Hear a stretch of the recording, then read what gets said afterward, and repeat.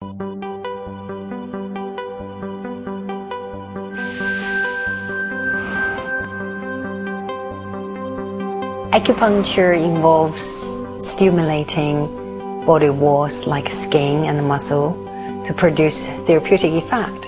It can be used for a very wide range of conditions: acute pain, chronic pain, and respiratory conditions, skin problems, and gastric problems. So if you can imagine your body is a city. So in a city there are big roads, highways, there are small roads, there are laneways. So if everything's fine, the traffic goes nicely.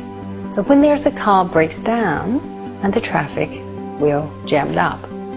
And if the broken car is not being fixed, the traffic jam will become worse and worse. Let's imagine in the body there are meridians. And in these meridians we have qi flow, we have energy flow. Say for instance, if you hurt your back, and the local muscle will become very tight. And this kind of tightness is a way of blocking the qi flow.